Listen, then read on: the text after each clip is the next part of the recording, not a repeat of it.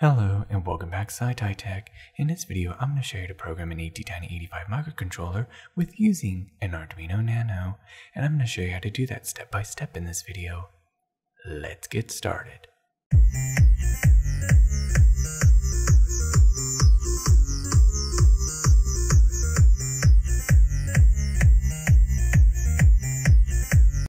First, I'm going to take the Attiny85 microcontroller and place it into the breadboard.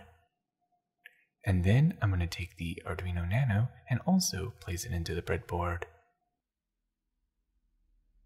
And now, according to the schematic from a previous video, I showed you how to program using an Arduino Uno to be able to program an Attiny85 microcontroller. And according to this schematic, this is exactly how you set it up. And for an Arduino Nano and an Arduino Uno, the same pinouts are exactly the same. So both rules apply. Just click on the info card on the corner of the screen and you'll be able to see a previous video of how I programmed an Attiny85 microcontroller with using an Arduino Uno. Both rules still apply. So what I need to do is I need to attach the same pinouts from pin 8, 7, 6, 5 to the same pins that are located here onto the Arduino Nano. Next, I'm going to take some jumper cables and wire everything together. Start with the first jumper cable and connect it to pin 8 of the Attiny, which is the voltage input, and connect that to the 5V pin of the Arduino Nano. And now take another jumper cable and connect to pin 4, which is the ground of the Attiny, and of course, connect it to the ground of the Arduino Nano. And now take another jumper cable, connect it to pin 7, and connect that to the D13, which is data pin 13 of the Arduino Nano. Connect another jumper cable on pin 6 of the Attiny, and connect that to D12, data pin 12. Another jumper cable onto pin 5 of the Attiny, and connect that to data pin 11.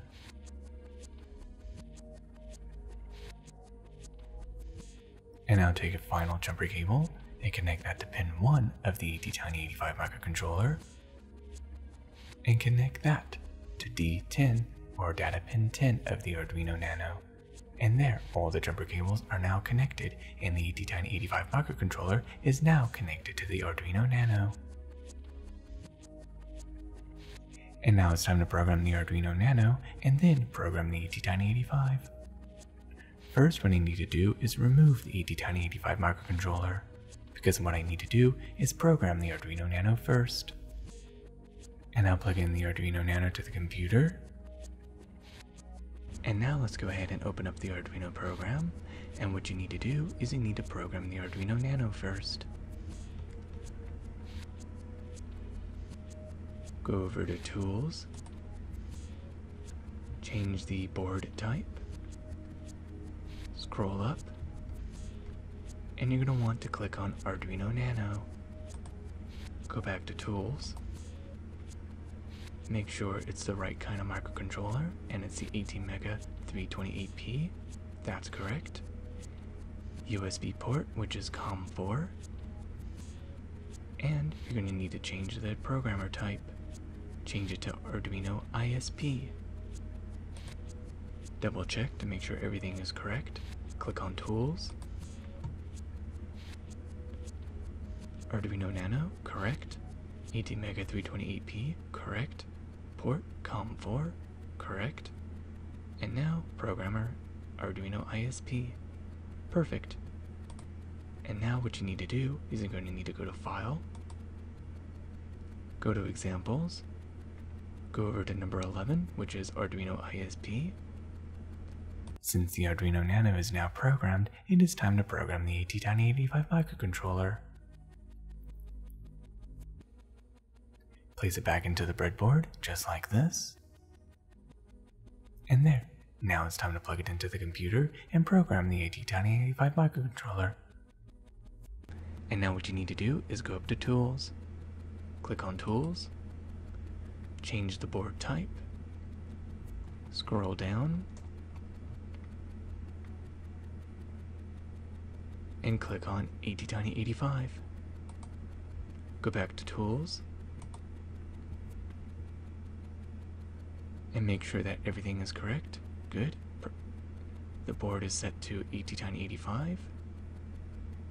Make sure chip type is Attiny85. Make sure the clock frequency is set on 1 MHz. Some people may say put it on to 8 MHz, but I find using this blink code will cause the LED to blink a lot slower. This might cause other codes to function a lot slower, but this may not apply to all different codes. So in my case, I want to set it to 1 MHz. Make sure it's set at 1 MHz. Go back. Make sure the port number is COM4 because that's what the Arduino Nano is connected to. And very important, you need to change the programmer. It's not Arduino ISP, you need to set it as Arduino as ISP. And there, now you're ready to go ahead and install the code. Go over to File, go to Examples, Basics, click on Blink, and you have a new code window. Open it up, and as you can see, LED pin. What you need to do is change it to 0 because that will be on pin 5, which is set as program pin 0 on the Attiny85 microcontroller. Change built-in, put 0, this one, 0, and this one, 0. And now you are ready to upload this code.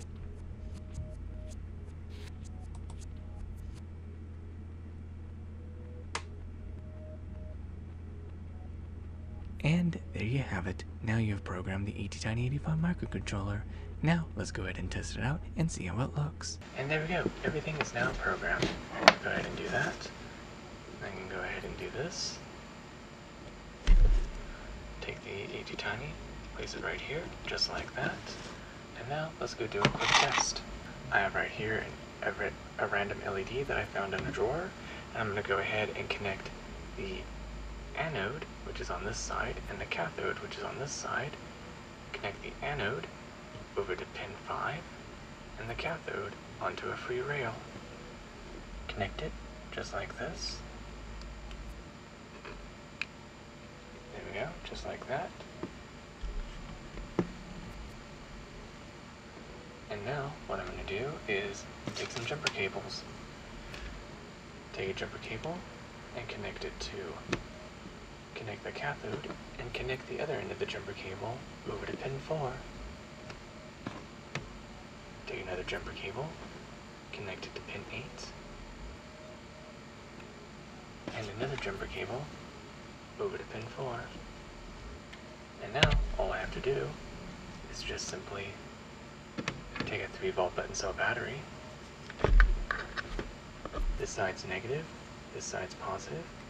I'm going to connect the pin 4, which is negative, right here, and I'm going to take this positive with pin 8, which is positive, to connect it to positive. And as you can see, it works. See with better lighting.